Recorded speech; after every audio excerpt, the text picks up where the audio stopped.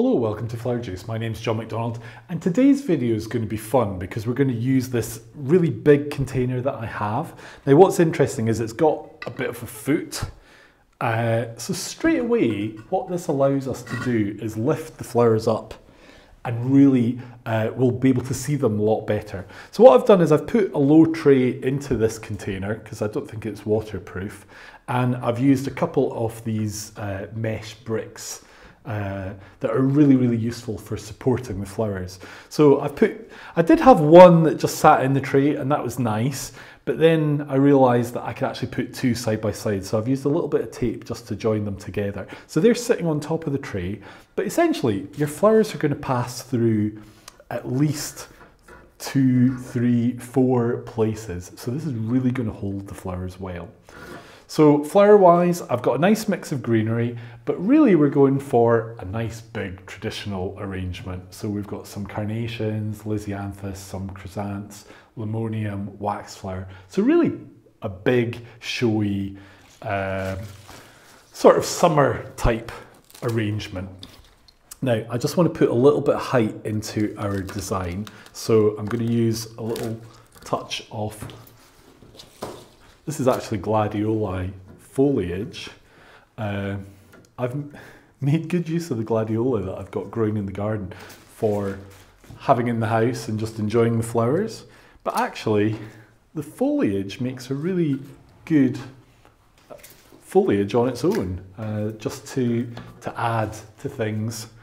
I'm going to add a little bit of equisetum because I had it from a previous design. And this also just is going to add a little bit of volume, a little bit of, not light, but a little bit of airiness to the design. So the first thing I'm going to do is I'm just going to put in all our foliage. So you don't have to do that. It's a very traditional sort of way of making an arrangement, is you start with your foliage. And when I'm doing something like this, the kind of key area actually is round the edge of the container. So if we don't make a nice job of that, then it's going to spoil the design. So it's worth just starting there and working our way round.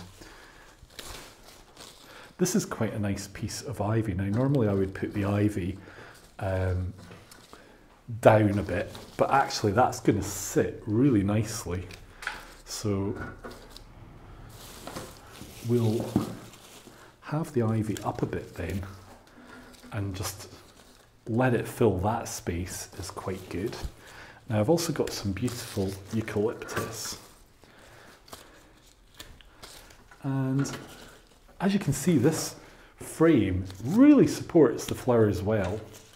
So if you were doing event flowers regularly, it's really worth making some of these for yourselves. Basically because there's no weight to them, so they're easy to transport. The only thing is they've got a bit of volume, but other than that, there's nothing to it. Now, I'm just going to add a little bit of that cinerea lower down, and I've got some nice sedum as well. So this is actually great having the rotating table, and a lot of people ask me, where did you get your turntable?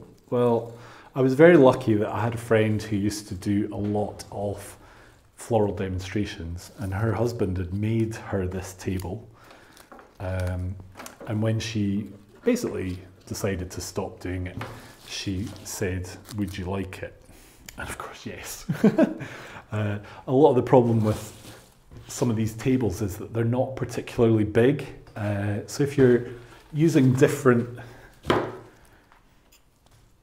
size containers, you actually need a turntable that is quite big. So now, before I really put in too much of the flowers, I'm going to put in the filler. And the reason for that is it's so much easier to put it in at the start. So this is limonium. This is going to give us this light summer feeling that I was wanting to do. Because the container is light, then we're going with pastel colours, pretty pinks, and we'll just go with that from there. So this is a little bit of wax flower. Now it's nice and tall, so we'll not cut it short. We'll bring that up, and that brings a bit of volume up into there. Thank you, Janos.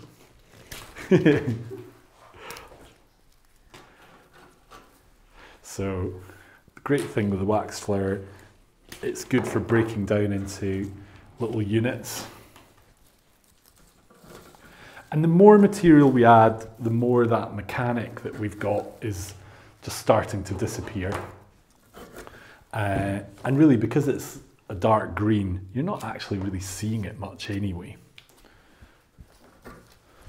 So we'll add in our beautiful carnations. Now every time I use these I always tell the same story, so I'll not bother, but I will tell you that carnations were my mum's favourite flower. She loved them, and if she got carnations she would put them in a vase in the downstairs toilet and no one would ever see them. But it was cooler there, and they would last longer. But I don't see the point in them lasting longer if you don't actually see them. You need to put your flowers somewhere where you can enjoy them and you get the use of them. It doesn't matter if they last for 2 weeks as opposed to a month. Enjoy them. But carnations will grow, will last really, really well. They've always been a good laster, and that was why they were such a popular flower in the past. Now today we're so lucky that there's so many different varieties and colours, and the growers really spent a lot of time thinking about how they could modernise the carnation and make it more attractive to a different audience or a younger audience. And they've come up with so many different colours. But for me, I have to say, I still love these ones that are slightly retro in style. You know, they have a fleck, or they have a, you know, like an interesting kind of old-fashioned nature, I think is quite nice.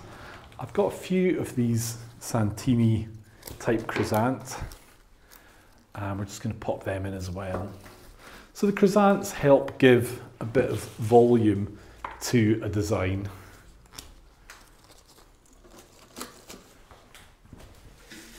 But really our main flower is also going to be these beautiful lisianthus. And these are just beautiful. Now again with this, I can actually split them down into units.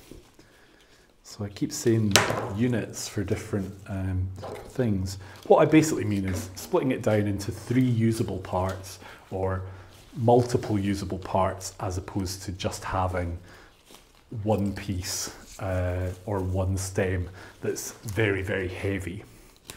So like putting that little bit there, but then taking this into the centre, essentially we've put that colour in 2 places rather than just one. So it can be a way of distributing the colour, making a stem that's really heavy lighter, but also just getting the best value out of the flowers that you've got. Excuse me. Now, I'm also wanting this not to just everything be at the same length. You want to have a little bit of recession that takes your eye in, and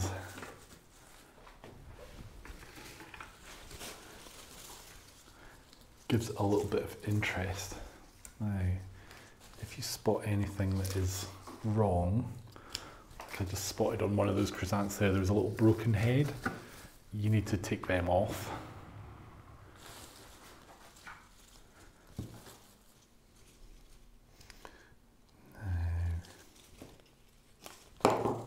The main thing is you want everything to be in water.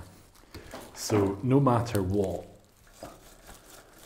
the flowers must, and the greenery, they must reach the water source. If they don't, then your design's not going to last. Now that might work actually if you're deliberately making an arrangement that is for a function. Then as long as it lasts for the length of time of the function. Now I'm just adding a couple of echinacea. If you're doing an event and you can get away with the flowers being out of water, then actually you can save yourself a lot of bother with floral foam or water. It could be a lot easier, and as long as things last for what they're needed for, that's all that is important. Now, this is the type of arrangement that I can imagine in a hotel environment, in maybe like the main entrance, or in a public area, like at maybe where corridors cross, or on a console table, that type of place. So you are going to want it to last.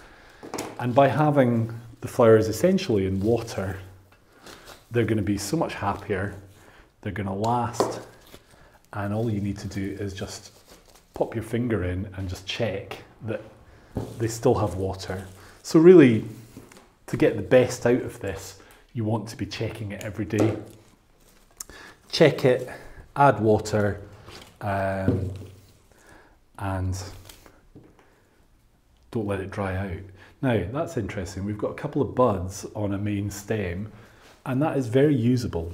So we can bring that up into there. And that is us. We have made quite a large arrangement relatively quickly. Now, how is it quick? Well, it's quick because essentially we're working in the round. Using the turntable, we're able to keep turning it and getting to see the arrangement from different sides. So we've got the carnations are giving us structure and volume and colour and interest. Our lisianthus is really giving us the floral element, but we've added in little touches like the sedum, the echinacea, the little bit of cinerea, and that's breaking it up and making it much more interesting than it would be if it was really just carnations. The chrysanths are giving a bit of volume, and essentially the container is lifting everything up and making us really see it. So overall, we've got a traditional style arrangement, but actually this is quite fashionable at the moment, that we're making things in a more naturalistic style, in a relaxed style, which is really, really nice. And there we go. So a big arrangement, ideal for a big space. It's really going to catch the eye and have a lot of impact. Now, I hope you've enjoyed today's video. Let us know what you think in the comments below. Is this your style, or would you rather have something different? Would this be the kind of gift that you would like to receive? Now, we've got new videos every week. We'd love you to join us for our future designs and hopefully inspire you to maybe get hands-on yourself. So if you've not already subscribed, click to subscribe, tap the bell, and that gives you notifications of our new content. Now, in the description of this video, we're going to post a link for another video that we've done in the past. So if you're still feeling flowery, you're still looking for more inspiration, then you can go there and watch that video as well if you like. But until next time, stay safe, and we'll hope to see you soon.